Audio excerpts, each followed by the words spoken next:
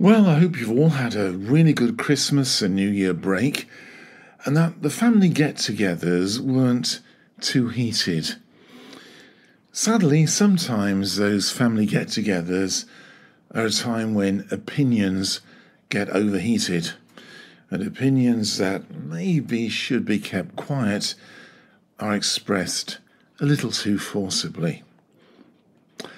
I have the right to express my opinion. Actually, no you don't. And I'll try to explain why this often vehemently stated comment is unacceptable in a civilized society. We live in dangerous times, and words can be used as powerful weapons and should be used with care. Witnessing firsthand some of the very unpleasant bullying directed at one of the very talented contestants on a popular television programme recently shocked me. There was one particularly unpleasant post which was challenged by several people. As well as several expletives, the writer claimed, "I've got the right to express my opinion," before his post was reported and subsequently blocked. Yes, we all have a right to an opinion, but we don't always have the right to express it, particularly if it is hurtful. We've been given the ability to think, reason, and to express ourselves, but it doesn't mean that we should, and particularly if it upsets, harms, or damages other people.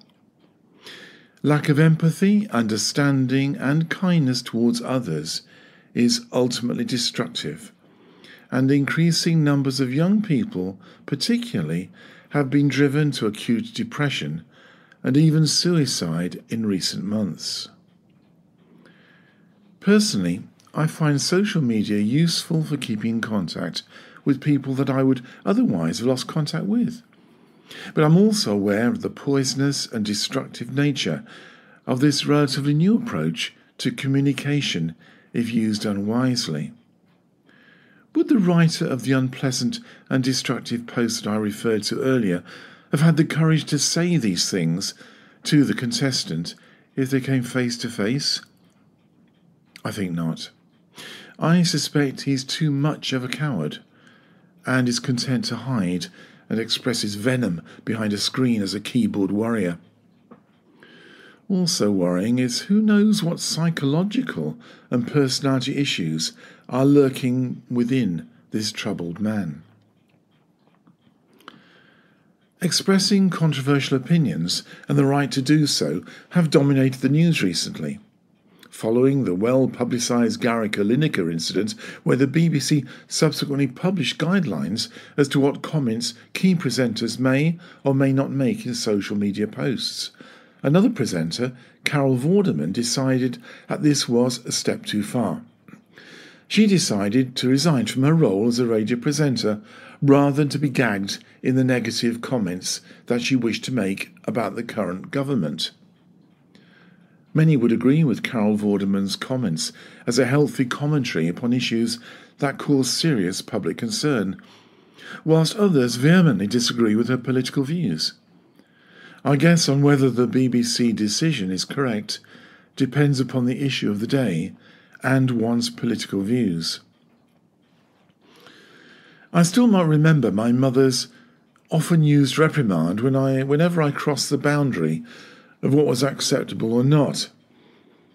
If I made a particularly sharp comment or was being unkind, she would glare at me with her grey, penetrating eyes, and I knew immediately that I'd done something that was unacceptable to her. "If you cannot say something pleasant, then don't say it, Barrie," she would declare sternly. If I argued against her reprimand, which I often would, she would order me to my bedroom. As I hurtled up the stairs to my bedroom, I'd feel the thwack of my mother's stick on the back of my knees. She kept a leather-bound wooden stick at the bottom of the stairs for this very purpose. There was no child line in those days. Maybe it was a little harsh in today's context, but it was effective, and I don't think it did me any harm, as I knew that her reprimand was based upon her unquestioning love for me. I tend to agree with many of today's commentators that social media has become more of a force for evil than good, which is a pity since it holds tremendous potential for good if a few basic rules are followed. The main one being, if you cannot say something pleasant, or at least not hurtful, then don't say it. You have been listening to I Have a Right to Express My Opinion by Barrie Mahoney.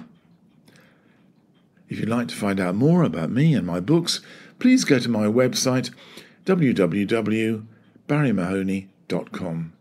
And thank you for listening.